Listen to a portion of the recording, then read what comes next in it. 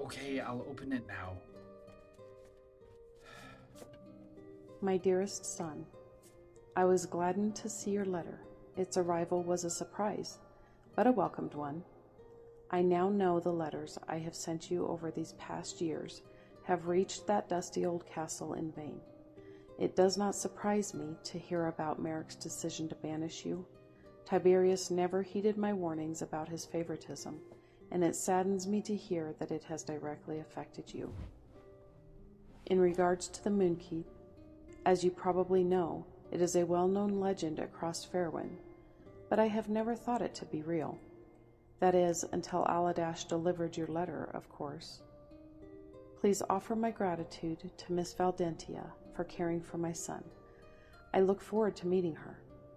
And finally, of course, I accept your offer to accompany you to the ball of Lord and Lady Regent Renaud.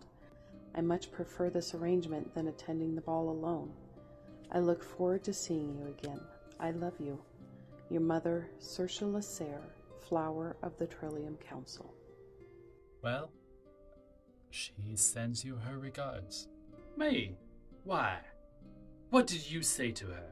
Only that you had nursed me back to health when I stumbled into the Moonkeep the first time.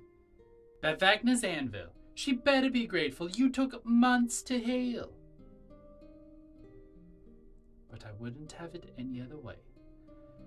You've become like a grandson to me.